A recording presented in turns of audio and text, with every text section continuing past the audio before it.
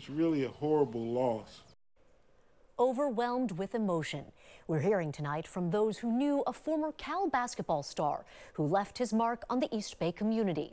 Gene Ransom, the latest victim of roadway violence. With that, we say good evening and thank you for joining us. I'm Dion Lim. You're watching ABC 7 News at 11, live here on ABC 7 and wherever you stream.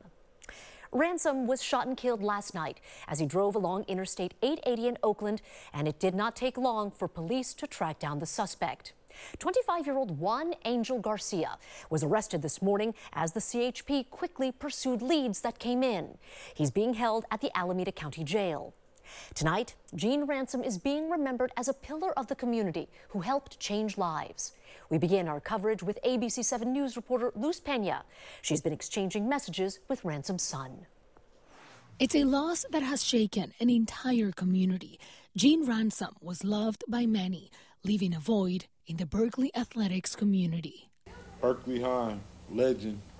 In the 70s, Gene was a star basketball player, playing for Berkeley High, later going to UC Berkeley and getting a tryout with the Warriors. His best friend is not only remembering Gene by his accolades, but by his heart.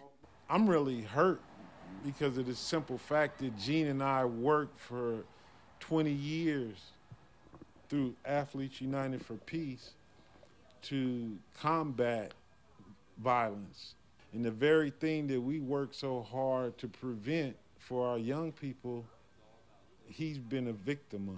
For decades, Gene gave back to the East Bay. Kevin McLaughlin knew him as Coach Gene. He's a community leader. He's a community icon.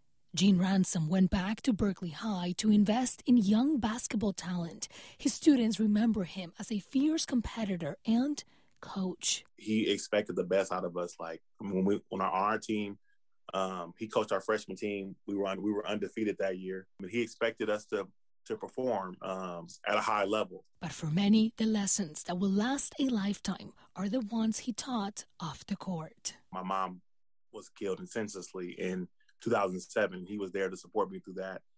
In the basketball world, he was known as Gene the Dream Ransom. But to Daxter Ransom, he was simply Dad. In a statement, he said, "My father was and still is a great man. He was a major influence in the East Bay area community. He showed love to everyone he met and came across sometimes as a flirt. But that was him, Gene the Dream Ransom. He opened the door for future basketball stars who came out of the Bay Area. He was looked up to and loved by many. I'll never forget him and will always love him." It's really a horrible loss. In San Francisco, Luz Pena, ABC 7 News.